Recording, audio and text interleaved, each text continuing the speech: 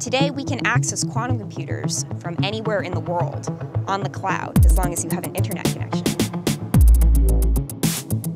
Every few months, it seems, there's a new groundbreaking paper that we all have to stay on top of.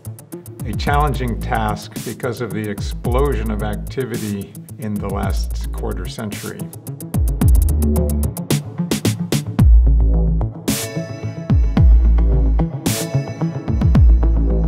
The Physics of Computation Conference emerged out of major debates in the fields of both physics and computation in the late 1970s. At that time, none of these people were doing quantum computing or quantum information as their day job.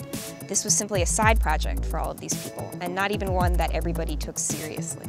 A conference that happened here in Endicott House 40 years ago was instrumental in starting the physics of information processing as a respectable field of inquiry. Bennet then wrote his now famous reversible computation paper, which he presented at this 1981 Endicott conference, which we are commemorating today.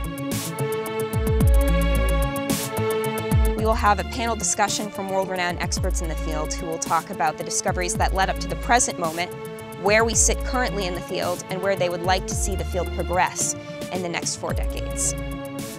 I'm going to talk to you about the history of superconducting qubits. I'll be talking about some recollections about when I discovered the factoring algorithm. But first, I thought we should go back and talk about where I was when this conference was being held. We hope that today will serve as a celebration of the event that occurred 40 years ago, keep us motivated for the next 40 years, and help inspire the next generation of scientific leaders in the fields of quantum information.